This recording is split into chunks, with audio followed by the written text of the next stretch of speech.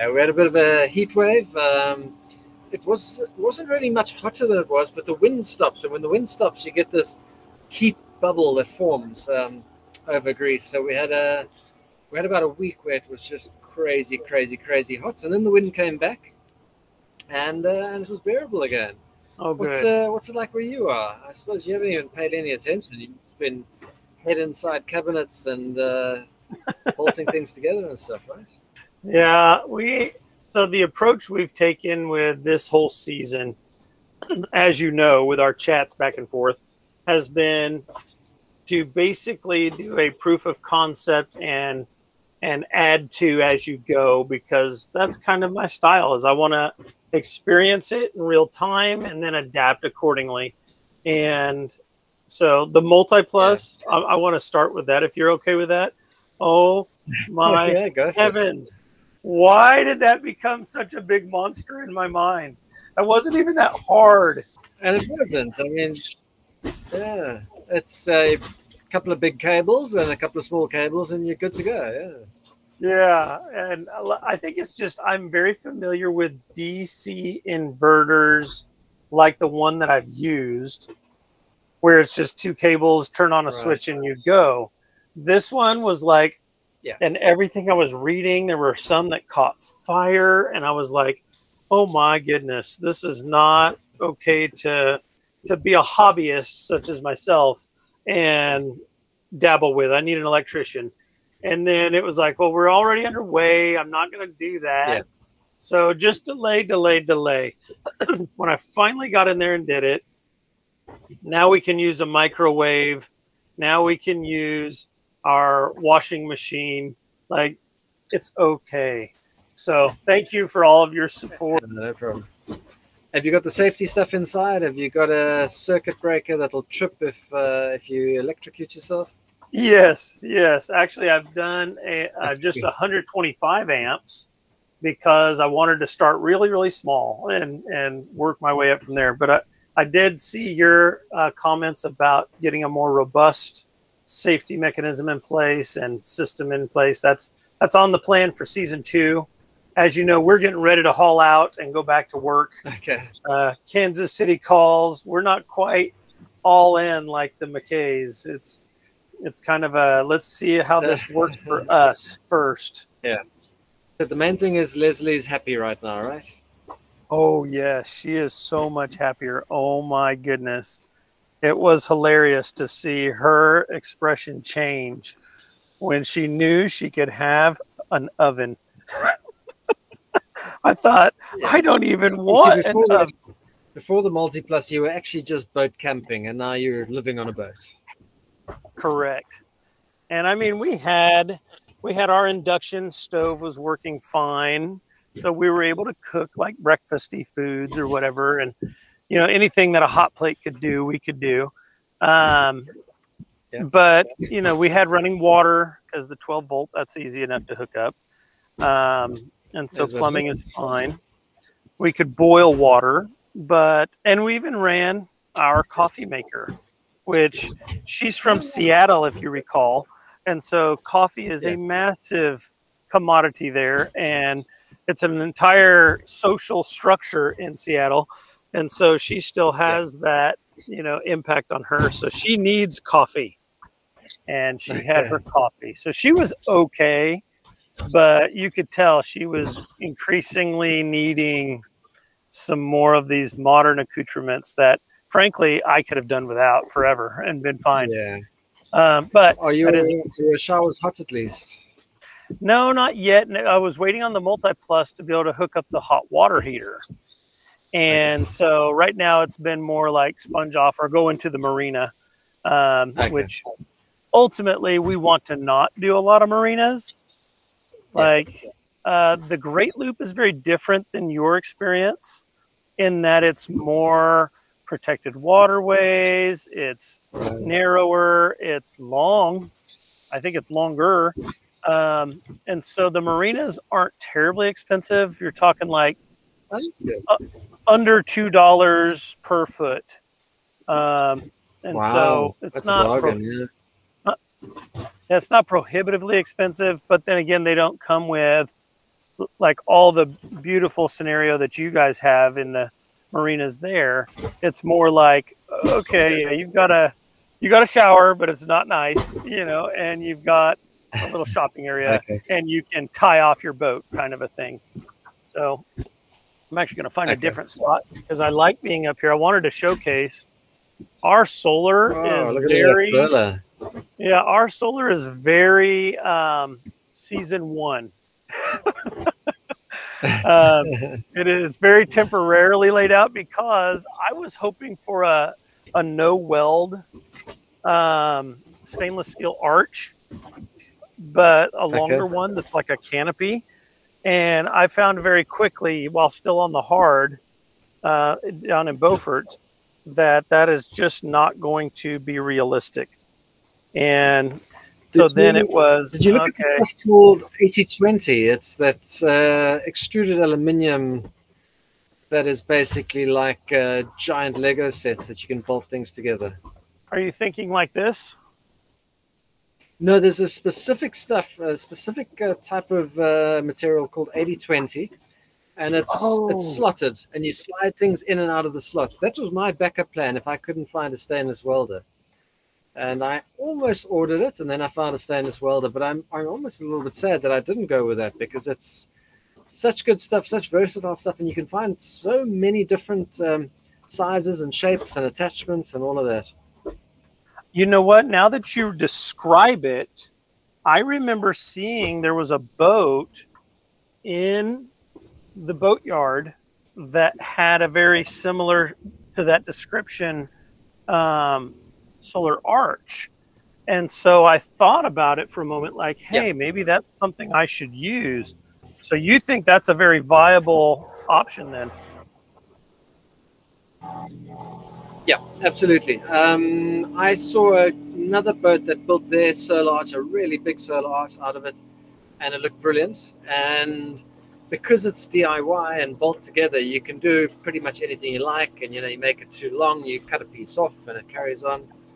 Yeah, In the States, they call it 8020. I think it's also called T-slot aluminium, um, interesting. extruded aluminium. I think that's going to be I a actually more also saw likely thing to go in the toward. camper van world. If you look in the camper van world, the guys use that for roof racks all the time. Interesting. I will do a lot more research on that because honestly, the welding, when I priced it out, Patrick, the guy wanted $20,000. $20,000. Yeah. I Okay. was like, you're out of your Yeah. God-given mind. I paid Um, $5,000 for my boat. so yeah, mine was $5,000, and I'm not happy with it.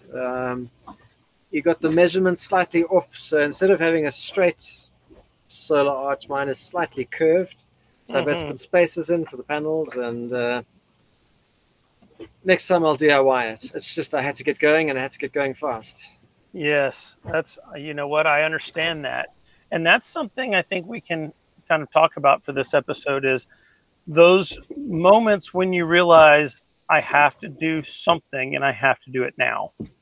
How do you, since you're I look at you as the godfather of this whole movement, and excuse me while I get myself very comfortable because I'm wanting to showcase some of my why for all this, and that is just the beauty of chilling out, watching this. I like take a moment real quick. Cool. Just take one little moment with me and appreciate. That is very, very cool. My goodness. I mean, I'm sitting here admiring Patrick's backgrounds for years now because I think I started following your channel like last year. And I was like, God, that looks incredible. I want that so bad. So bad. And now I have only about 4 or 5 more days to enjoy it myself. So enjoy it, I shall. But talk to us a little bit about your experience. You're a lot faster than most. I've been speaking to another 2 guys that have been building boats. One's converting an aluminium catamaran, and the other one's converting a 46-foot motor cat. Ooh. And I've been speaking to them for years, and They're not on the water yet. I think they're close. Well, I think the Yeah. one with the aluminium cat is close. The giant motor yacht takes a lot more time and money to put together, so that's going to take a lot longer. Absolutely. But you were really quick. I mean, it feels like it was just the other day. You said, "What do you think of this catamaran? I'm thinking of buying it," and and now you're on the water floating. Yes. Well, when I make up my mind to do something, I'm pretty quick to do it, and I don't mind taking the approach of. And I've got a wife who loves me just enough to tolerate my quirks, and so it was. You know what? I can deal with some slowness on the inside. It's not completely finished on the inside, but some of that I've seen you do, like where, okay, we can work on some of the cabin comforts as we go. But really, when you boil my boat down, can it float was question number one. Can I propel it? Question number two, in the way that I want, like with the solar and the electric outboards. And then question three is, can I navigate safely and avoid catastrophe? Outside of that, let's go see if this thing actually works. And so I've been able to go quickly because I've taken that route of bare bones, as you said, camping on the water. And from there, let's step up the quality of life as we go. And had my wife fine with that concept because she loves me so much. I'm spoiled in that way. Patrick, talk to me about when you have had to make the decision, hey, you know what, we're going, even though this isn't quite up to what I will get it to. So what's one of the we started right from the beginning like that. So our boat wasn't ready when we put it on the water. We've still got the mast and it's technically a sailboat, and I didn't know if I would be able to have a motorboat. I didn't know I'd be able to do much more than get in and out of marinas and in and out of anchorages and that. But in the end, so in Europe, I'm sure it's the same in the States, or maybe not, everything shuts down for the whole of August. There's nothing that goes on. You can't get labor in August. And our rigging guy replaced the rigging on our boat and then realized that the boom wouldn't clear the solar panels. Oh, no. And said, but he'll be back in September. He can fix it then. And we're sitting in a boatyard late July, and it is scorchingly hot on the boatyard. I mean, boatyards are much hotter than being on the water. We didn't have working sails. There was no way we could put a sail up. So we just got on the boat and put it in the water and said, look, we know it'll float. We know the motors work a little bit. Let's book the closest marina we can find. And that was about 12 or 13 miles away. And let's just go there, and then we'll figure it out from there. And we got that far. We got to the marina. And then we had somebody look at our foresail, and they replaced the way the foresail attaches to the what do we call it, to the forestay. And we had kind of a foresail, but we couldn't really use it. But we thought, okay, well, at least in an emergency, we might have a backup. It might wear itself through on one of the solar panels, but we'll be able to get home, hopefully.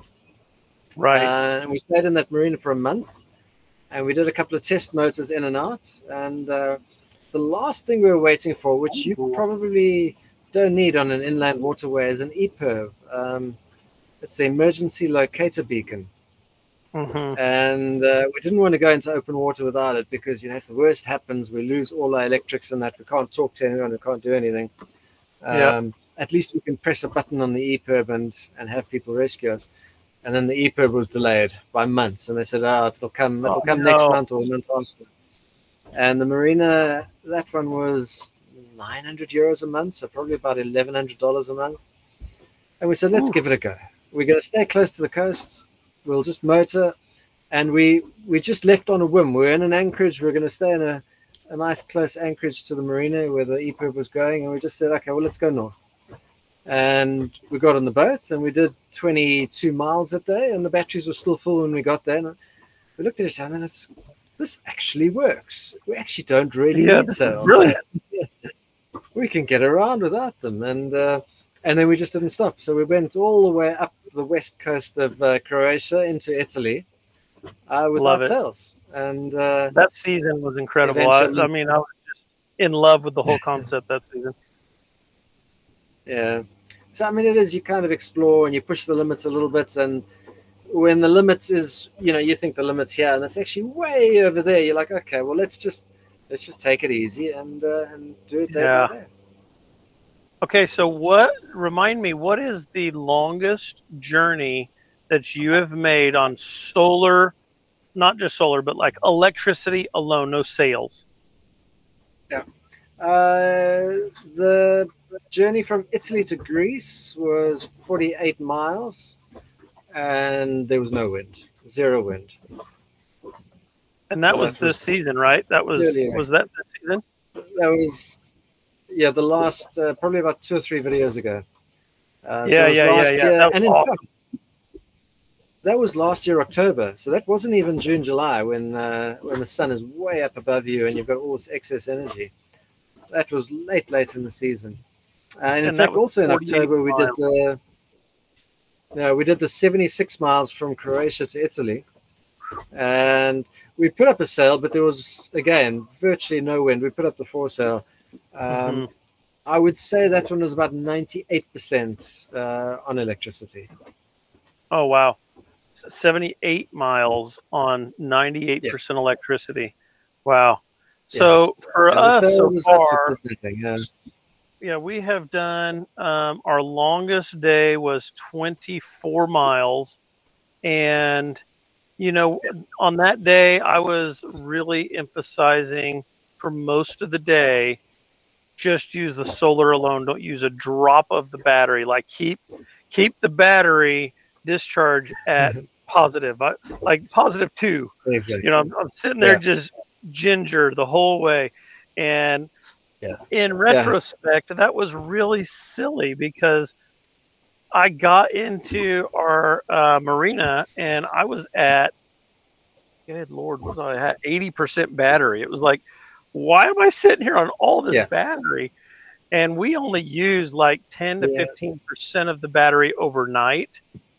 And then it's fully recharged by like 10 a.m. You're ready to go. Yeah.